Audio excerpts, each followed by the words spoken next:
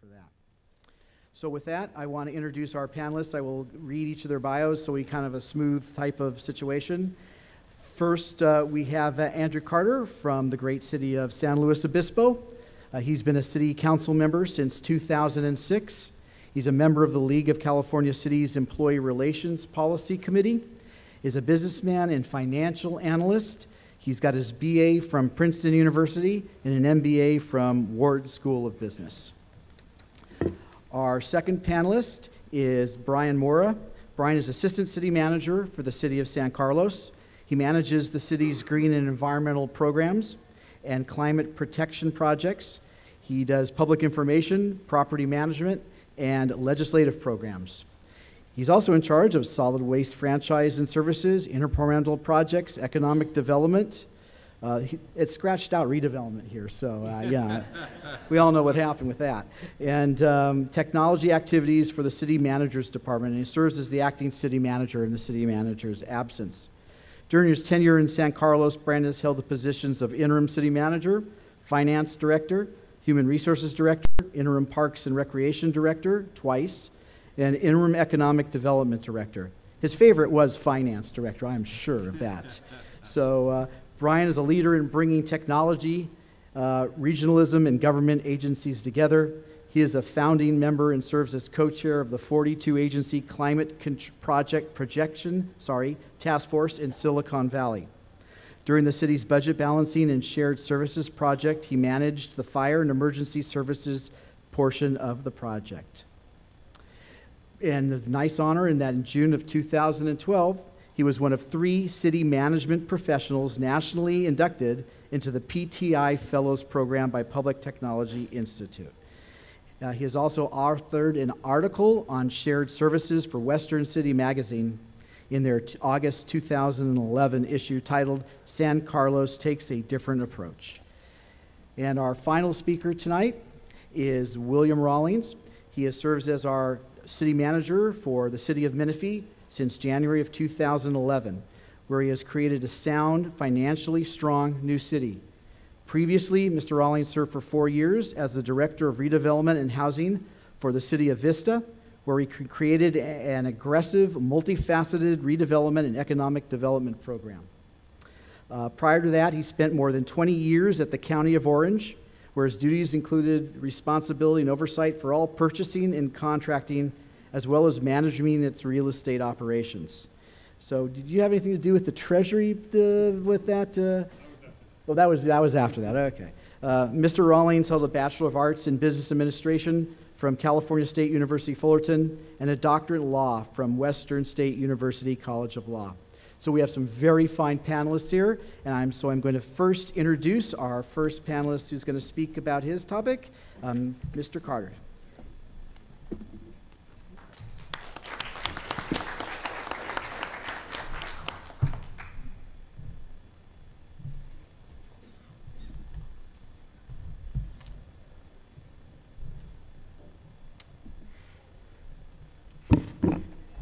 Okay, I'm Andrew Carter. I'm the San Luis Obispo City Council. The topic is seeing sunrise from the trenches.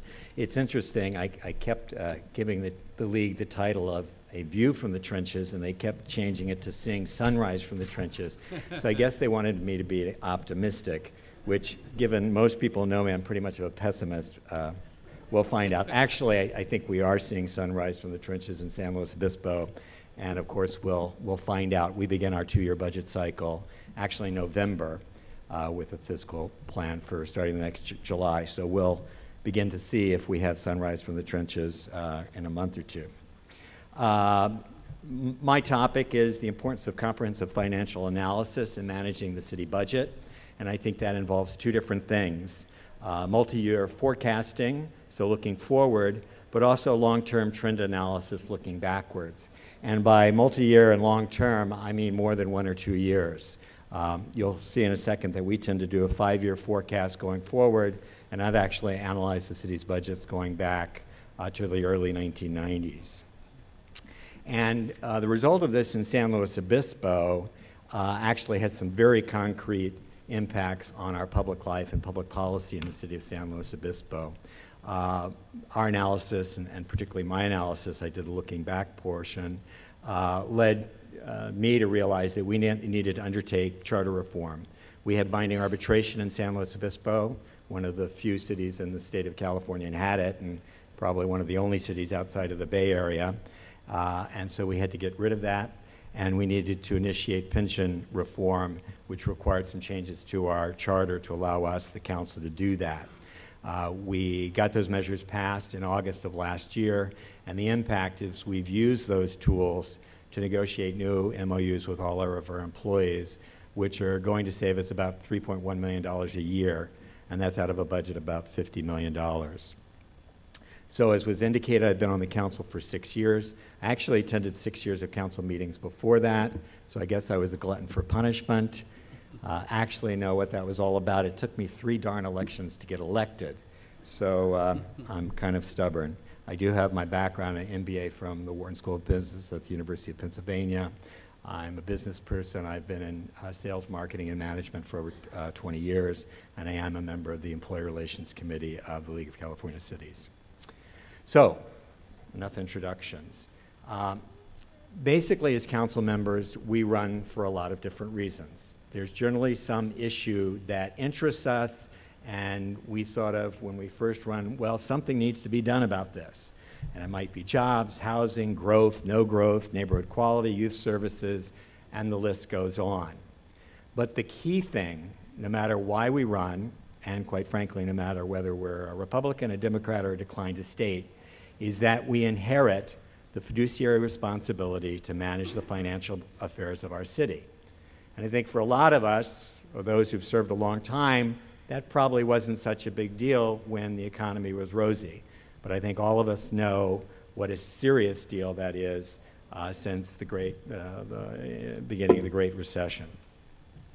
So we, when I joined the council, we had a 5-year forecasting process that was really developed by our long-term CFO, Bill Statler, who many people know in the league, and is a well-respected finance director.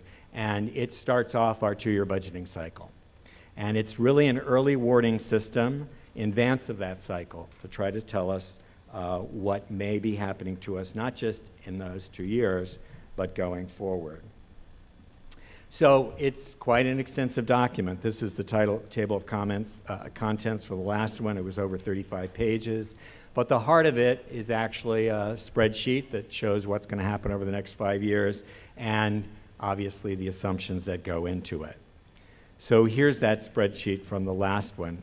And you can see it is an eye chart, and that actually is one of the critiques I would have about it. And you can see that a lot of detail has taken place and repeatedly taken place looking at revenue, even to the extent of forecasting items that are 100,000 to 200,000, which for our budget would be 0.2% to 0.4%. And so most of it, the top part, is revenue. And again, a critique I would have, the expenses is just down here on the bottom. And that, I think, perhaps says something that the focus over time was primarily on revenue and where that was going as opposed to on expenses. So my critique of that, and we're certainly addressing it. We have a new CFO, not that Bill Statler wouldn't be addressing it over time. He was very, very receptive to council comments, is the need to display information more graphically. That was an eye chart. Most of us cringe when we see numbers. A picture is worth 1,000 words. That's true for everyone. That's true for a lot of council members who are not financially aware, and it's particularly true for our citizenry. We did, as I said, an excellent job on revenues. I don't think we focused enough on the expenses. We only broke it out in 3 gross areas: operating programs, debt services, and CIP. There was no detail versus personnel versus non-personnel, and no details on key personnel line items like pensions, health insurance, and the like. And although staff was obviously making assumptions on those weren't necessarily brought forward to us. Not that they were trying to hide anything, it's just the focus was always revenue. And those are certainly things that we're looking to see addressed as we start the next cycle. Now, what was my contribution to the process? I'm a number junkie. I've been good at numbers all my life. And after, so I was elected in 2006, and after 2 years in office, we had the stock market crash, and after the 5-year forecast in December of 2008, there was this question that was just nagging at me, and it was, why are we always facing a budget gap?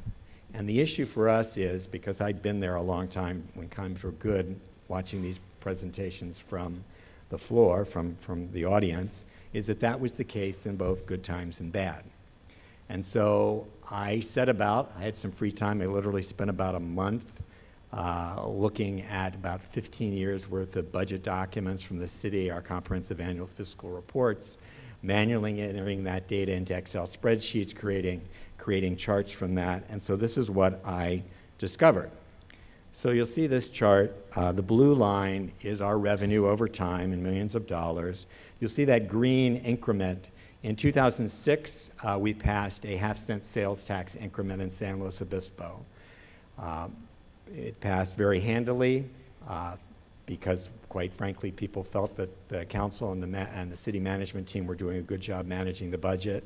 And thank God we had that money, because we would have been in a world of hurt with the recession if we hadn't had it. Now, what that purple line is doing, so you see this thing went back to 1993, 94, and what I did is I just inflated the $21.6 million budget in 93, 94 by the CPI. And I'm a Democrat, and I hate to say this, but what this told me is that we didn't have an expense problem, we didn't have a revenue problem, because we were well above what inflation would have done. We had a lot of development in our community, big box stores, so the sales tax was taking off, a lot of TOT growth because of the growth of wine tourism. We had a lot of property tax growth with housing prices going up. So the fact that we were always facing a budget gap was not a function, in my mind, of revenue. So where was the money going? So the next thing I did is I looked at operating expenses versus CIP and debt service. And you can see that except for that 07-08 year, which happened to be the first year of our Measure Y, our sales tax increment, all the increase had gone to operating expenses. Basically, in 09-010, we were at 6.8 for operating expenses and CIP and debt service versus 5.1 15 years before. So it was all going to operating. Where was it going in operating? Well, then I looked at personnel costs versus non-personnel costs. Not surprisingly, it was almost all going to personnel costs. And so what was going on? So here's a chart I did. The black line there is CPI. And then I looked at the COLA increases that we've been giving our employees over time. And you'll see I draw a line there before binding arbitration and after binding arbitration. Binding arbitration was passed in our community as a charter measure. We're a charter city in 2000. Up until that point, basically our COLAs tracked CPI. After it was passed, it was binding arbitration for police and fire. Almost immediately, the police and fire increases began to be significantly more than CPI. Because why? Because we tried to avoid going to binding arbitration because we were worried what might happen if we went to binding arbitration. Then you'll see a big jump up in the blue line for the 2006-10 contract. Our police went to binding arbitration. We had offered them over 4 years 22% cost of living increases compounded. Our fire department accepted that. That ended up being significantly more than what CPI ended up doing. The police rejected it. The arbiter gave them 30% over 4 years. And so you can see how police and fire popped up. And then what were we dealing with? We were also dealing with a morale issue with our all other. So we started being more generous with our all other employees, and that started going. So salary costs were a problem. Now, this next chart I took, and let me explain what these charts are. I don't know, many of you are probably not familiar with an index. An index allows you to measure rate of change over time. So at the beginning, 100 that's just the index, it's 100. And then if you're 5 years out, it's 150. That means that that cost item has increased 50% over time. Now, the other thing is this is rate of change. It's not the absolute dollars, but you could see the other thing that we were facing was pension costs.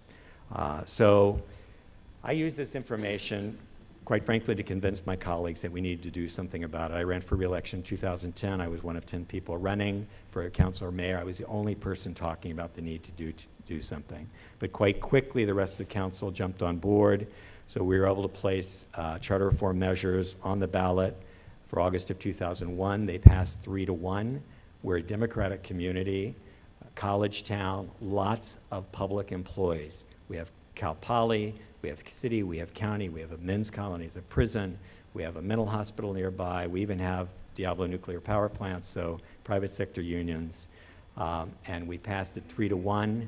That, not just passing it, but the overwhelming nature of the vote allowed us to negotiate new contracts. And so what have we gotten? And this is prior to the AB 340. Second tier for new employees, an end to employer pickup of employee PERS. Like most cities, we were picking it up. 2 to 4 years of zero COLA. That's savings, absolute savings of $3 million. And just so you know, every year of 2% foregone is $900,000 of costs you didn't incur, and that's a compounding thing. So if you avoided 2% for 1 year, it's $900,000 the first year, 2% the next, it's $1.8 million. So that's very quick. I'm sorry it's so quick, but that's the time I have. Thank you.